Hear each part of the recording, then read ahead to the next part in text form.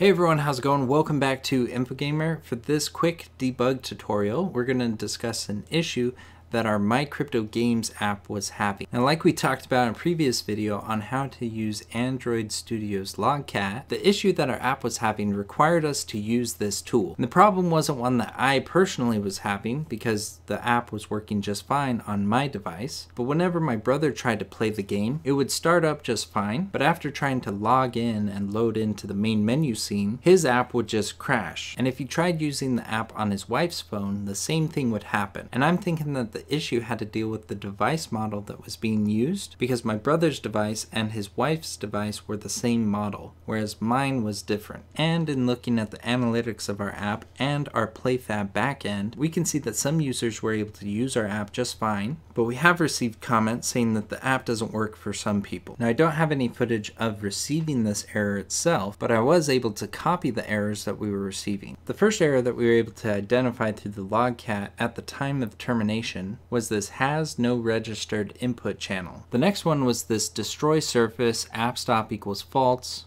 window remove allowed true, remove on exit true, more about destroyed surfaces, on exit animation done, on animation finished, on animation finished, and then this Lambda VFR8, yada yada yada, SurfaceAnimator, Lambda getFinishedCallback, SurfaceAnimator. And then there was this third message, remote exception occurs on reporting focus change, and a bunch of stuff. Now initially I thought this fatal error was being caused by something dealing with PlayFab, and specifically at the player's login, because that's when it seemed to fail. Maybe there could have been a problem with the communication of the player to the PlayFab servers, and retrieving the player data and how that player data was being received. And so after looking through all my code and double checking everything and playing through the app, taking different routes, whether logging in and then logging out and logging back in, and playing through different games and then logging out and logging back in to see if there would be any errors that were being thrown, wasn't able to find anything. But while searching through the internet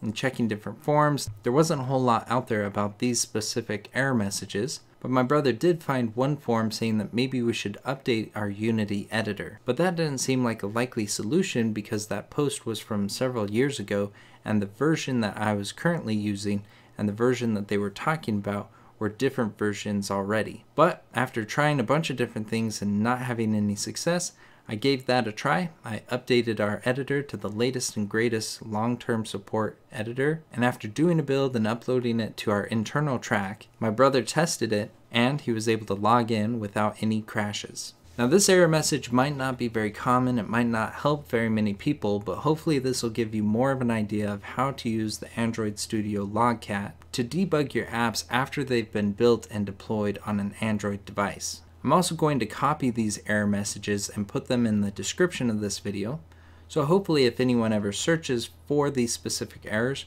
they'll be directed to this video. Now that's all that we're going to talk about in this lesson.